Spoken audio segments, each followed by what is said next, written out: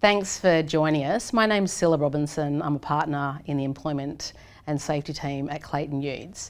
And today I'm joined with two fabulous guests to talk about diversity, equity and inclusion.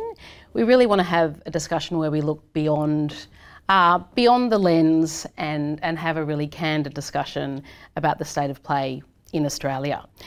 I think it feels like we're moving backwards. I think that my guests agree with me on that front.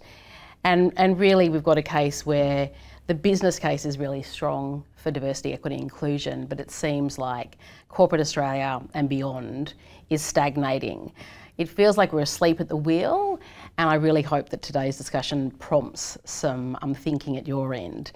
So in terms of my two fantastic guests, I've got Catherine Fox, who's a leading commentator on women in the workforce, an award-winning journalist and author and presenter to audiences around Australia.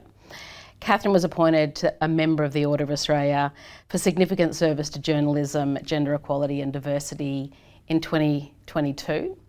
And we also have Giles Gunesekera, the founder and CEO of the Global Impact Initiative, and has 25 years of experience building and developing teams, businesses and business strategies for global enterprises, creating innovative, sustainable business that generates positive social impact. In January 2023, Giles was awarded the Medal of an Order of Australia for his service to social welfare to the community. So without further ado, let's get into it. As I mentioned before, it feels like we've been asleep at the wheel in Australia a little bit. That's my perspective, and that we haven't been making a lot of progress. Catherine, where do you think we are now in Australia? Well, thanks for having me, and it's fantastic to be here with both of you. Watch with great delight the work that you do, so thank you very much for including me. I think I do agree with you, Cilla. I don't think we're making enormous progress, and the reason I say that is not because I just sort of dreamt it up, but I keep a very close eye on the evidence, the data that we have, whether it's Bureau of Statistics data, whether it's the Workplace Gender Equality Agency's excellent database. So we actually know that in many measures we have not made progress. At the best, you could probably say we're plateauing. So we know that the gender pay gap, for example, is around 14%. It's widened slightly, but we certainly haven't reduced it significantly. There are fewer women in senior ranks than there have been, not in the management area, so there are more women managers in that mid-tier, but in the very senior realms, there are just 6% or so women CEOs in the ASX 200, which is a miserably small figure and has barely changed. Now, this is not unrelated to the pandemic, so we do have to take that into account. Unfortunately, we could not point to massive amounts of progress before the pandemic. Indeed. So I think what you'd have to say is the pandemic exacerbated some ongoing problems and a real inertia in this country, particularly, unfortunately, in the business community, despite some examples that show us progress has been made in pockets. Yeah, it's interesting in terms of the pandemic. I've heard some people from a culturally and linguistically diverse background say that the pandemic was actually great in terms of being at home, not having to deal with the daily microaggressions that they experience in the workplace. But of course it also has the effect that they're not able to have FaceTime with the people of influence that may otherwise, default to the affinity bias that might mean that they're not necessarily on the radar in terms of promotions and those kind of things. And I feel obliged to add that the Grattan Institute estimated women picked up an extra hour a day of unpaid labour. So let's not... No doubt. Yes, that's very underestimated, I'm sure. I was going to say. And also, I mean, the pandemic also continued to shine a light on the inequalities. If you are sending a man, underground or into a high risk job, they get a premium for that. But in the pandemic, the high risk jobs were nurses, doctors, retail workers, predominantly females who did not get any pay rises, teachers. Did not get any pay rises, and that and not only had to do their job, but then also took on those additional responsibilities on the domestic front. So that gap, as Catherine said, has just got wider. And yes, you know, we can use COVID as an excuse for a certain period of time, but that's not an excuse because at the end of the day, we're talking about human beings. And yes, gone through a really terrible time, you know, from a health perspective, but, you know, ultimately we need to get, as you say, we need to get behind the wheel again and start driving. And that's the interesting thing. I mean, we have the data. You've just mentioned a few statistics that are there, but it seems that in Australia we do, there's a bit of a backlash. There's a significant backlash to a lot of DE&I initiatives. Do you think that there's Australian-specific reasons for that? I mean, it feels like we are behind the 8 ball. I'm conscious that I'm being very negative, but I get quite stroppy about these things compared to some of our other, you know, first world countries that we compare ourselves to. Your views on just the Australia-specific challenges that we might have? Oh, there's no doubt that we have fallen behind comparable economies. And just to sort of go from one of the very broad points that you just touched on, the male breadwinner model is more deeply embedded in this country, and all the things that are contingent on that, which of course come down to pay gaps and so on, than many other OECD countries. On the Global Gender Gap Index, we've gone down enormously. So we used to be about 15 on that, and we've gone down to 50th. So that's on a whole lot of really valid measures, we can see that Australia is not faring well. Why that is, of course, we could talk about for another couple of hours. Do have a very, as I said, a male breadwinner model. A lot of the people in charge are still blokes. I mean, there's no question about that. We know that. But we also have very strong gender norms in this country, and I think we tend to sort of laugh it off and say, oh, it's a man's world, it's a bloke's world, and so on. I think we shouldn't discount how deeply embedded that is in our structures, in our tax system, in the way we don't fund childcare in an efficient and accessible way. In our culture, in the way we talk to each other, and a whole lot of those areas. So it's really pervasive. And you only have to talk, don't you, to someone who's moved here from overseas, and the utter shock from men and women about the culture here. And it makes you understand, and I've lived overseas, I'm sure you have, that you do notice those differences. It's really pervasive. Yeah, absolutely. I mean, particularly, you know, countries like Singapore, like on our doorstep, Singapore, Malaysia.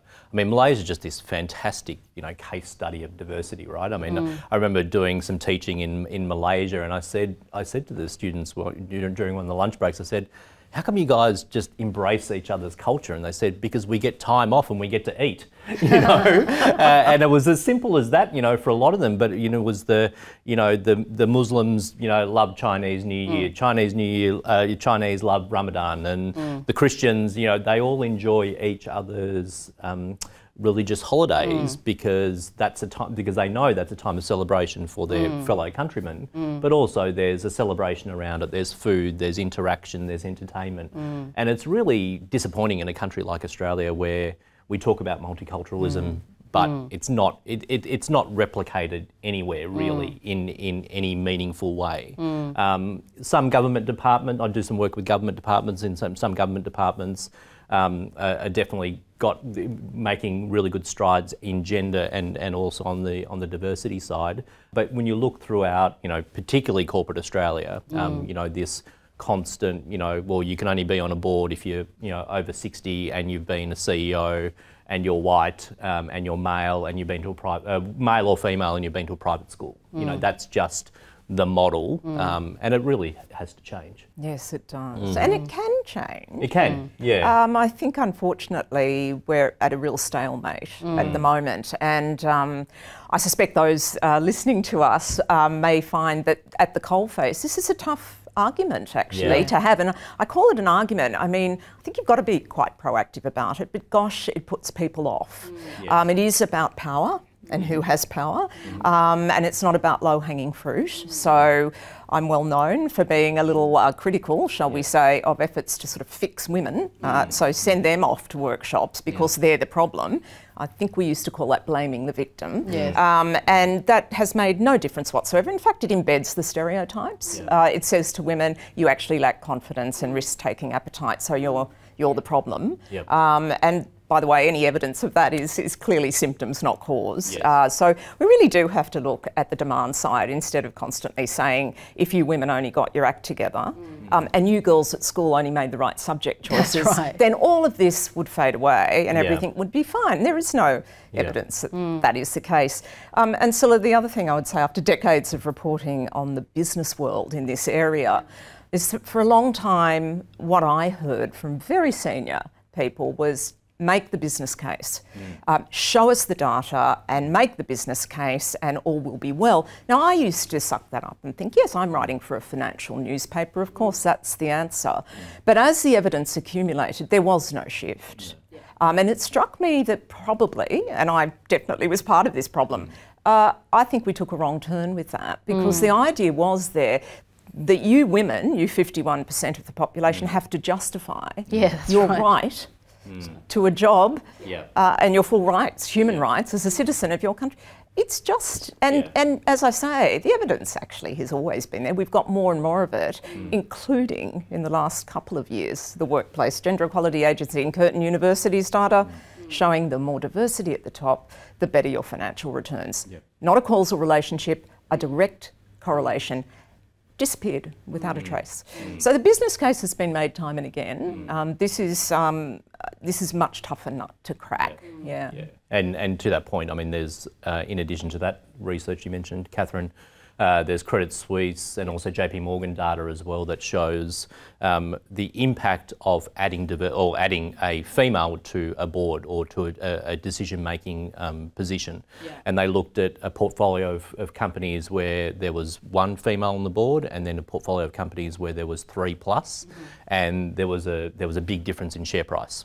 So, you know, to that point, surprise, surprise, but, you know, there's just one, you know, example, and there's been several of those studies that have been done that shows, yes, not only, you know, do we all conceptually know that diversity in a room it helps you make better decisions, but now, you know, it actually impacts your share price. And you know what? There are no simple things about this. It is complicated. But I remember John McFarlane many years ago when he was CEO at ANZ, and he was asked at a big forum, what's the one thing? And he said, promote more women. And I've often thought of that because actually that's exactly right. Promote more people that are not from that mainstream. Look at and if you're saying, oh no, it's done on merit, then you really need to go back and look at your systems and look at bias, and you need to intervene. Don't just think this will all happen. The pipeline theory, which we again sucked up for years, as long as we get more women. Well, look at law. Women have been outgraduating men in legal schools around Australia for decades. They're everywhere. And yet, of course, the change at the top has not been automatically delivered. So it is about intentional action, and it is about examining a whole lot of smaller things, but they do add up to you know, big changes. But yes, that one about having a critical mass of women is a really important one. The other one that's often overlooked, I suspect, Giles, is that the data shows quite clearly that women in leadership promote more women. Yeah, absolutely. Absolutely. This idea that women all stab each other in the back, there is no evidence for that. It's quite the reverse. So you want it to change through your organisation, make sure you've got more women. Yeah, absolutely. It's interesting. I think that sort of segues nicely into the backlash piece as well that we have, because there's this perception, I think, in corporate Australia that, you know, DE&I, it's done and dusted, there's women in the ranks, people can see more women. The sense is that the men, the middle-aged men, the ones that you referenced, are, you know, beyond those called John in the ASX, you know, 100 boards, are overtly, you know, aligning against this perceived threat of the women.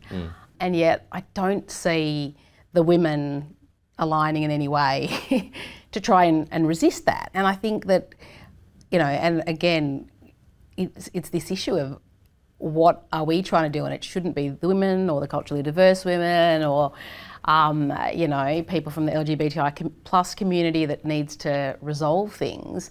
But I think there's, whether it's an Australian thing or just across the board, we ourselves are sometimes impacted by that merit. You know, I don't want to be perceived as the token ethnic.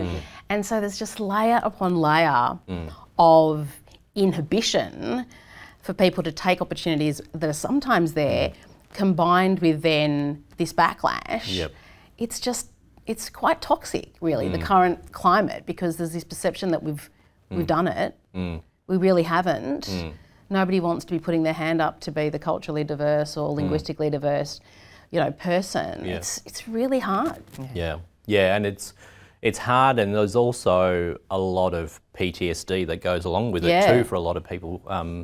Having recently gone through some unconscious bias training for a board that I'm on, all the people of colour in the room were really, I mean, it was a great training session, but for 2 days we're hearing about bias and racism, and we're all sitting there going, yep, that happened at that age, that happened at this age, that happened this happened last week, all these things, these theories or examples that were given, like people are actually living through that. And I see it as well in the Indigenous community, where so many Indigenous people get tapped on the shoulder saying, oh, can you come into this meeting? Can you present? Can you represent your community? And they're going, well, firstly, I don't represent the whole Indigenous community, but two, I've been doing this for 5 years, 10 years, and I'm exhausted. Go and do the work. I can't do every welcome to country that my organisation and there has to be a point in time where, and it's now, where you just say,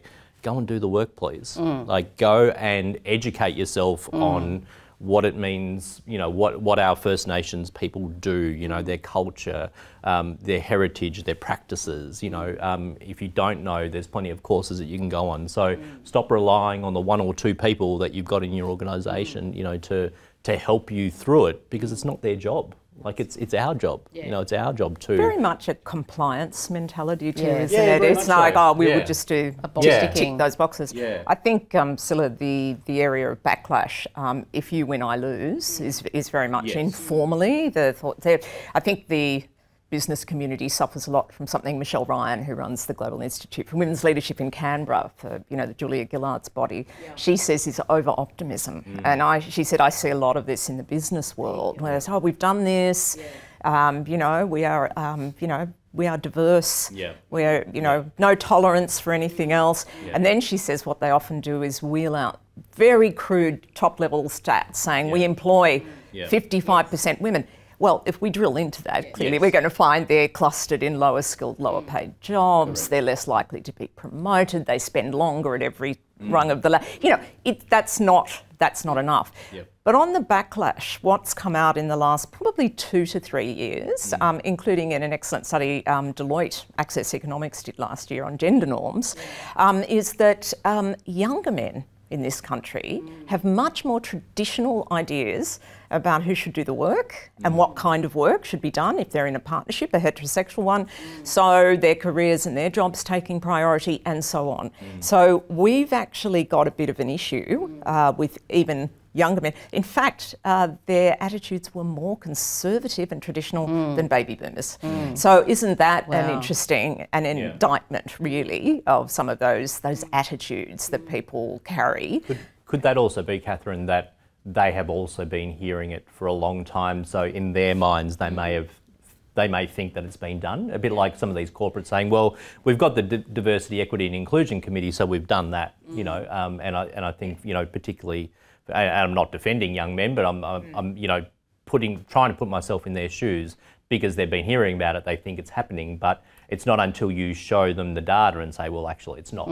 Yes, but the idea that their jobs are more important than their partners tells us that something hasn't shifted around that male breadwinner model. Totally. Completely agree, there's quite a lot of what we call gender fatigue. But I also think there's been very little effort on actually showing, and there again is terrific evidence to back this up, as you know, Giles, that the more diverse you become, the more everyone can benefit. They look at it and say, well, that woman next to me is going to get, I hear it all the time, is going to get the job and I'm not. Now, we have, the data shows the opposite. It's like saying, I can't get onto a board because I'm a white middle-aged man. Well, have a look at the stats. And I'm told this quite a lot by friends, actually, very interesting. They say, oh, well, I can't get onto a board. And I say, where's your data? Where does that come from? Because if anything, we're doing more poorly than most other economies. So I think that is very much in the ether as well. Absolutely. Yeah, it is interesting because I think the young men, I've had the same experience with men in the firm and young men that, you know, I experience out in life at the surf club and those kinds of things. And I think it's interesting in terms of looking at the generational difference because Gen X over here, husband has seen the challenges that you've gone through, and obviously different experience for boomers where it was that more traditional model and they've seen maybe it change for their, you know, wives, daughters, cousins, what have you.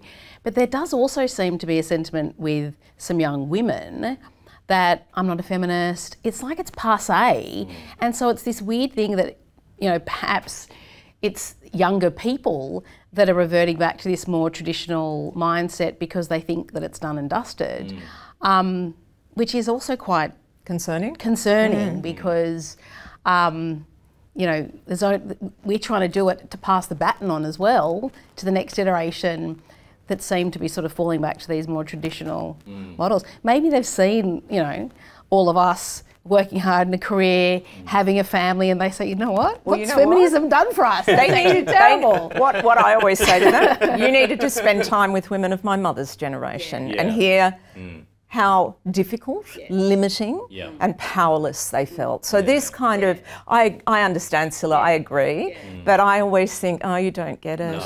No. Those women had nothing. They were highly dependent. They were bright and smart. My mother left school at 14. You know, she wasn't an unhappy person, but she said to her daughters, you go out and get a degree and have a career. So I think, you know, we have to sort of temper that a little bit and understand. Also, the other side to that, and completely hear you on that, I've heard it too, look at these young women like Brittany Higgins and Grace Tame. And Yasmin Poole, these extraordinary young women in their 20s with unbelievable courage, standing up, speaking out against the odds, and really not taking a backward step at some expense, clearly, literally, to their mental health and their health generally. But they're extraordinary. So I have 3 daughters, I was going to say in my 20s, one's just turned 30. And I actually see a real commitment to this and an expectation that they will be treated fairly. And they're much more outspoken about it. And they are holding their employers to account a bit too. Absolutely. And I'm pleased to see that. So yes, we can, and I agree with you, the return of the white wedding, absolutely stunning. That's right. And the number of young women changing their names when they get married.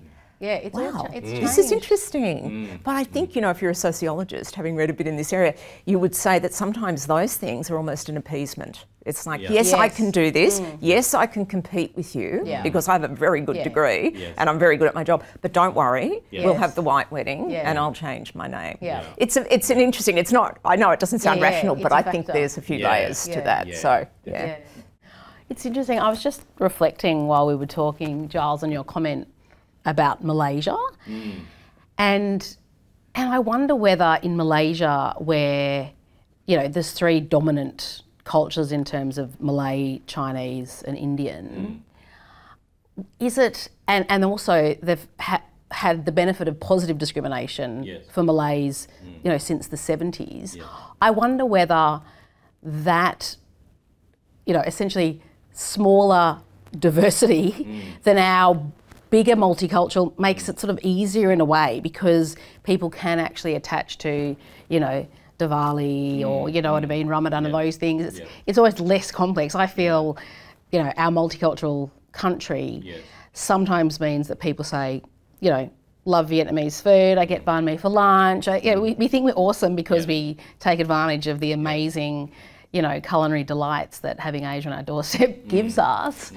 But that together with this sort of Aussie attitude that, you know, we're robust, you know, we're all pretty tough, we just take it. It's just an interesting cultural overlay also, that I wonder is a difference as well. You're absolutely right. Yes, there are I guess by name kind of 3 cultures, but there's subcultures within those cultures. And then when you overlay religion, that's right. You know, Christianity, Islam, Hindu, Buddhism, you know, there's all those other layers as well, which are, you know, which are quite fascinating to watch, but also just add to the richness as well. But also, a place like Malaysia, they've got the diversity, at a political level, at a corporate level, and so people can, that adage, you can be what you see. That's right. And so people are seeing, people that look like them that are there. And interestingly, and another, I guess, Asian/subcontinental example. I was a ambassador for the T20 World Cup, for both the Women's World Cup and then the Men's World Cup. Yeah. And one of the bits of research that we did through the ICC in the lead up to particularly the Women's World Cup, was that subcontinental men, cricket mad subcontinental men did not want to watch women's cricket. They weren't that interested. There you go. Yeah. How interesting. So a lot of community engagement events that we did in the lead up, deliberately went out there and engaged, men to say, come along, watch the game. It's cricket. Who cares? You're going to have fun because it's cricket. It's your number one religion. That's right. And so we did all that engagement, community events, and then looked at the numbers and compared it to previous, World Cups, particularly the Women's World Cup. There were many more subcontinental men at the games, and they brought, their wives, their children, other members of the family as well, and really, and it was across, not just subcontinental men, but West Indians, English, Australians. So it was a really good example of getting more men involved in the process and the education actually led to a much more diverse tournament and a better outcome for the game. Yeah. It's one of the things I think is important to talk about is the positives, yes. Because I think we need to be able to emulate, and that's a terrific example. Yeah. I always say that norms can change. Yep. It feels like they can't. Women's sport is one of them. Yes. When I was growing up, it was laughable, and I mean that, laughable to think women would ever professionally play AFL or cricket. Yep. It was you were considered an idiot if you even suggested it. It was certainly not an option at school. Yep. That shifted. Yeah. It continues to shift. The other one is same-sex marriage. Awful process that we had in this country, but interesting to see that nearly 2/3 of the population said, "Yeah, that's your call. We're not standing there." That's a huge shift again from when I was growing up. Both of those things I think are worth mentioning. Yeah. And another one, a bit more specific, but been in my head because I've just been interviewed about some research Women in Media has done, and I work with them a bit, showing that only 30% of experts quoted in the media are women. So a very low figure. It's up a bit from when they last did it. But one of the examples I wanted to give of how we can change that is women economists. Yes. Now, how many times do you see RBA interest rate rise? They're all over the news. A lot of them are women. That's only in the last few years. When I was growing up again, and in fact even 10 years ago, it was all men. Now it is absolutely normal to see, and culturally diverse women in these extraordinary jobs, and they're fantastic. That's been normalised quite quickly. Number of factors, one of which was a group called Women in Economics who got behind it and have rallied and inspired and supported women, including younger women, to do that. So we can shift this, it can be done. Has to be absolutely planned and intentional, as I mentioned, but these things are not set in stone. I know it can sometimes feel as though we're butting our heads against a brick wall, and some of us really do have a rather large lump from doing that for quite a long time. But I do look at those things and think, we can make this change, but we do have to have that commitment, the intention. It's interesting, isn't it, when you're thinking about the equality versus equity piece in terms of, having the equal opportunity, to have that equal playing field versus actually levelling the playing field. And it's just a concept that people who aren't in this space don't really grasp, women and men, they've got the same opportunities at work. Again, you've got the merit fallacy, just disregarding all of the levels of privilege and bias and sort of structural impediments that impact, non-white men, to be frank. I'm interested in, you've both worked with so many different organisations and had so many different experiences. What are you seeing of organisations that they're doing well? We've been a little bit negative in our chat today, and I'll take full responsibility for that because I get quite irate about these things. But in terms of organisations that you're working with, you both do work with lots of different organisations in different capacities. What are some of the good news stories, do you think? Well, just to add on to the women in economics story, which I think is really potent, I think there are a number of organisations, I'd sort of qualify this by saying they're not in one particular sector. I don't think you can say that. In fact, funnily enough, occasionally it's male-dominated sectors that will be slightly more progressive, possibly because the stats are pretty low and they tackle it. But a number of organisations have conducted proper gender pay equity audits and closed the pay gap. Energy Australia did it a number of years ago. And I noticed recently, I don't have background on this, but I read that Lion, the alcohol company, beverages company, had done it as well. So I think, you know, being rigorous and actually looking at the data, and by the way, you always have to go back every year to ensure that doesn't change, but actually doing that, and I think the tools are there. It's not, you know, yes, it's a bit time consuming, but it can be done. So I think the other one that I think is just outstanding, Alison Merrims, who runs Robert Co., which is a construction company.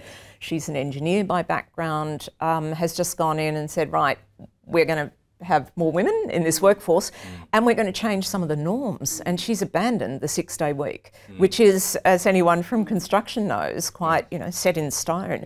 And she said, we're not doing it because it's not good for any of our employees.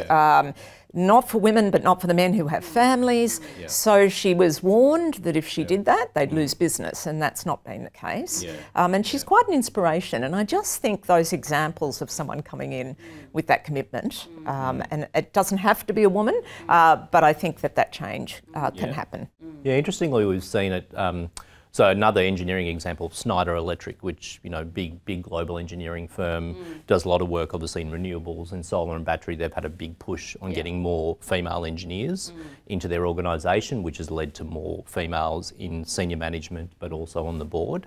And interestingly, the US tech sector, which you would definitely not say was the bastions of equality, some of the equality initiatives, you know, are definitely coming through now.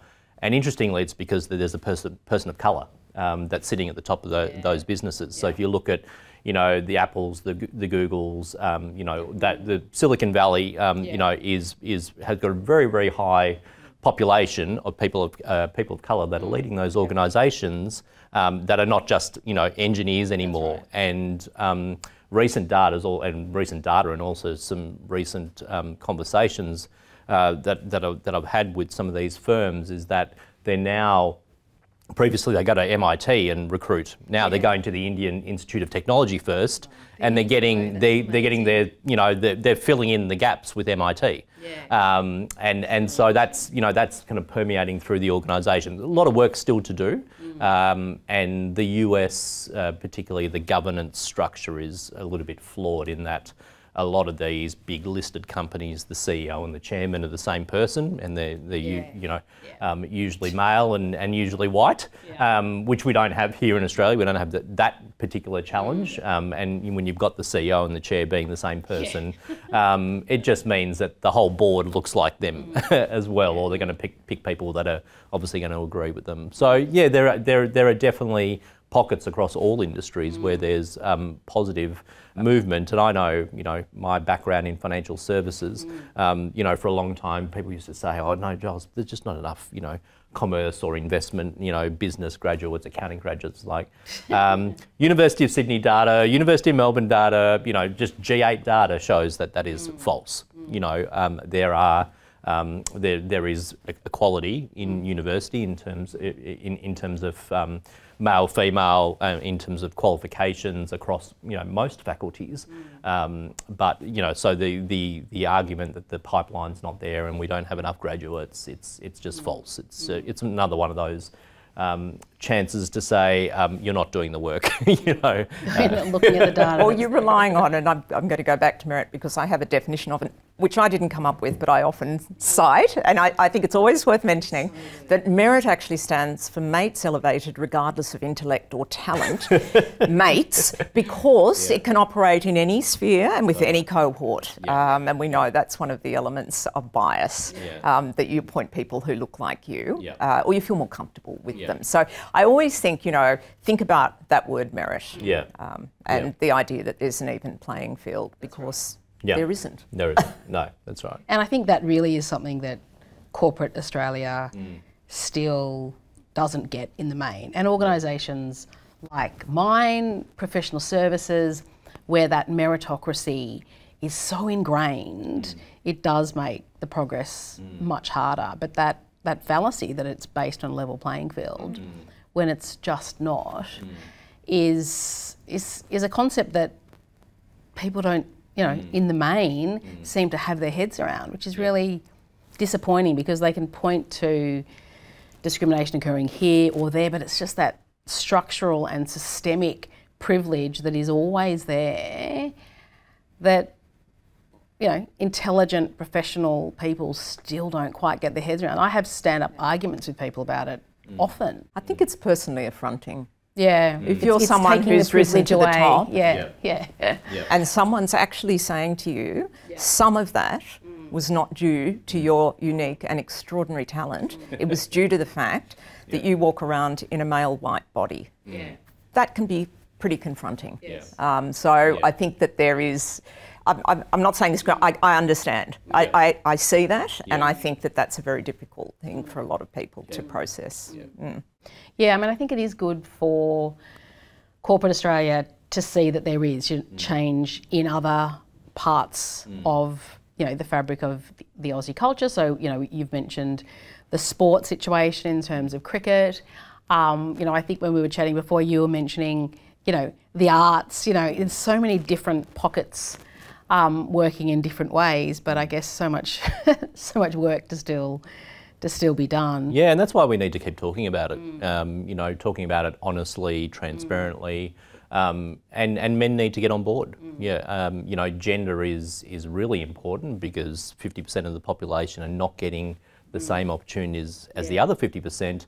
But then we need to take that a step further, and just look at, you know, broader diversity around cultural backgrounds, around religion, around sexual preference, around age. You know, why do you have to be 60 plus to be a board director? I mean, one of the most exciting, inspiring board positions I ever had, I was on the board of Amnesty International for 8 years. We went from a 2 million turnover organisation to a 30 million turnover organisation in those 8 years. And we had, I was one of 2 males on the board out of a board of, was too big, but a board of 14. We had an age group of 21 to 65. I was the only one that worked in the finance industry. We had people from all different walks of life. Being a human rights organisation, we had quite a few lawyers, but, you know, we really had, you know, great diversity, and, you know, just seeing that in action, and just seeing, you know, the input, and the 21-year-old was just an absolute rock star, the sort of ideas he came up with on a regular basis. And you go, wow, we just, you know, imagine that in the business world, you know, where you've got people coming up with those sort of really interesting ideas. So I have to keep pushing it, have to keep going for it, and quite frankly, men have to get more vocal in this space, and that's why I'm always, you know, not backward in being forward, you know, not just myself, but also encouraging other men to get involved and to get engaged in the conversation, whether they want to do it publicly or privately. I don't care, but you just got to get involved. Yeah. Well, it's key to Catherine's point about not making it the women's problem or the culturally diverse people's problem. You know, everybody needs to actually muck in and try and change those systems. I'm interested, Giles, you work with a lot of organisations that, you know, are focused on ESG and having that social impact.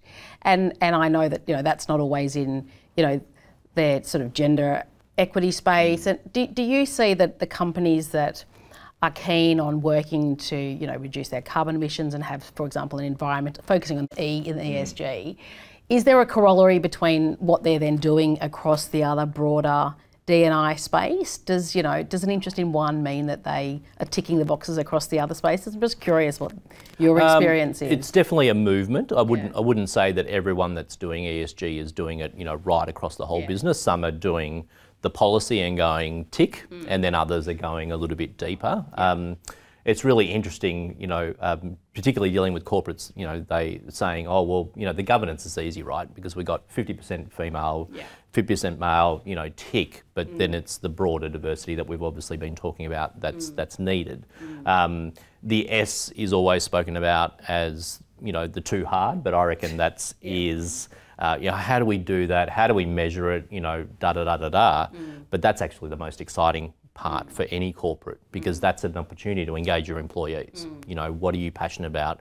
What do you like? We've seen this big shift just simply in philanthropic and volunteering programs. I mean, companies have gone down the path of actually giving time off, for volunteering, but now they're actually saying, and I saw this happen in my own organisation, or when I was working for another organisation, where we said, okay, well, as a group, we're going to determine who the charities are that we support, and then there's going to be and then it became 3 charities, and then it became 1. And then it was, all right, we're just going to support this one charity for the year, and we're going to give you a variety of different ways to contribute. So it could be, and it was youth off the streets. So you could actually go and sit in a car or walk the streets with a youth worker. That could be your engagement. Others found that too confronting, and they were happy to do a monthly donation.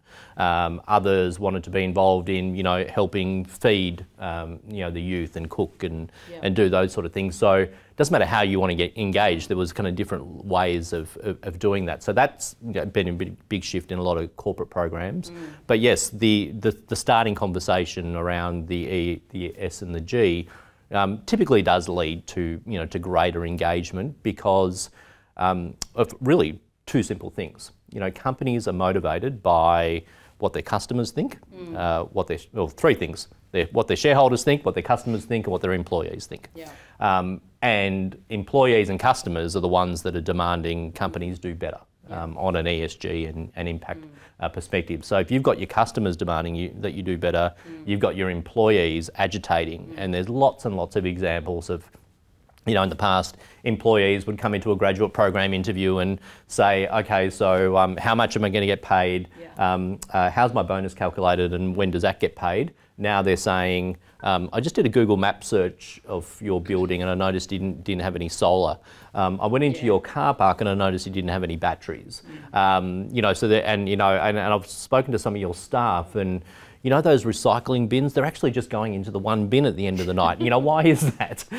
So all these, questions around, the organisation and what they're doing and how they're delivering it, and getting much deeper. And that's a generational shift. That is definitely, it's the millennial generation, but it's others as well that are saying, okay, yep, enough's enough.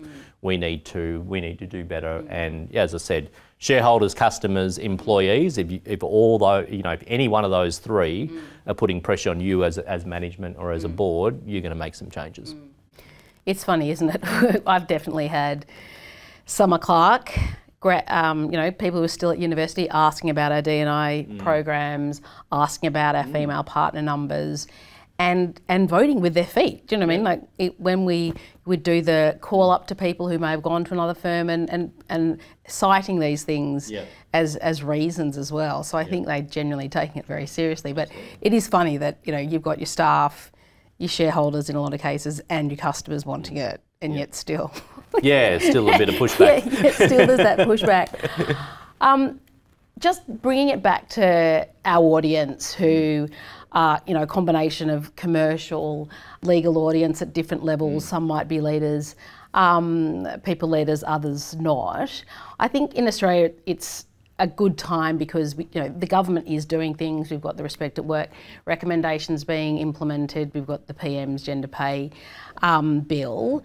What advice would you give to people personally at work wanting to make a change, not necessarily in a role that it's their day job, but do you have any nuggets or tips to pass on in just trying to make an individual impact in their organisation? Yeah, I mean, everyone has a role to play, and I love dealing with organisations and corporates where there's internal agitators, Yeah. because not everyone can go off and start a not-for-profit or a social enterprise, and do that sort of work. So we do need people in the corporate sector, or across all sectors, that are agitators for change. To borrow that very famous, slogan from another company, just do it. Just get in there and do it. Just start on something. And some of the coaching work that I do with people, they want to make that shift, whether it be into ESG or impact. They can't quite find that role, but we're looking for ways to, all right, do this project and then embed some of your thinking in there and get to know this person and try to move things that way. My favourite quote, African proverb, anyone that thinks they're too small to make a difference hasn't spent the night with a mosquito. Very good. We've all got a part to play, and we can do it in our roles, we can do it in other roles within the organisations, but particularly big organisations need people to start making those changes. As little as they think they may be, just start.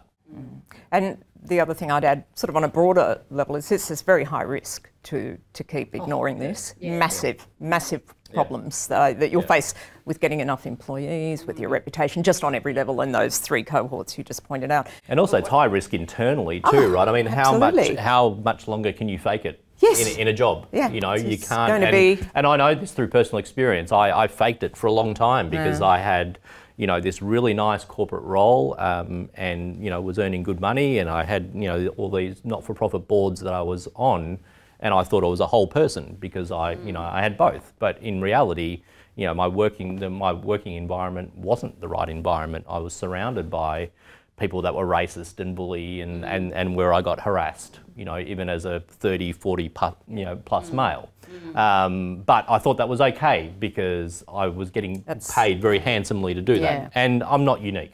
Like, there are a lot of people that live through that experience. But my message, particularly to women, is that do be very careful. This is not territory that comes without massive risks for you. And when people say, "Oh, why don't women do this? Why don't they speak up?" Because, very understandably, they look at the repercussions of doing that. Don't tell them that they don't have confidence or, patronise them. They look around and they see what happens to women who do. So my message to them is always join together. Go as a cohort, and if you want real change, gather together. That's where we see things happening. That's what happened with #MeToo around the world. We have to be together to get that shift. And we know all too well the horrifying consequences of women who do speak up and are then crucified. And that happens all the time, which is another reason that I can't stand Lean In. But we won't go there. Yes, me too, yeah. Me too. So I think just gather your allies, I suspect. Yeah. I think it's a great point that you make about Me Too, where, people actually talking about their experiences and normalising it. And it's really refreshing, Giles, as well, for you to then reference your own experience, because people kind of think, that a successful man doing well, I think from the, cultural perspective, that until you're really talking about that as well, really in the context of anti-racism at Clayton Utes, we're doing anti-racism training. And it's just the next level. People are quite shocked that someone who's a partner, who's, gone through the ranks, still experiences these microaggressions or not, just overt racism.